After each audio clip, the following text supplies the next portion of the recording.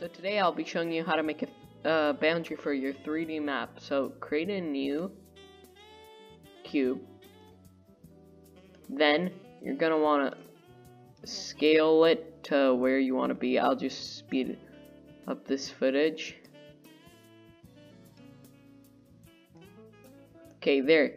So if my player falls down anywhere onto here, they will die. So now we're gonna want to drag the lava script, and if you haven't seen the lava video, I'll put it in the description.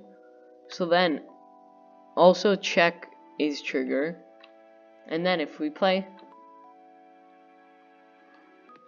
we should be able to fall down and it should restart us. Now the problem is, yeah, you don't want to see this white thing under you. So we're gonna remove the mesh runner, and now it's still there, but you can't see any of the white.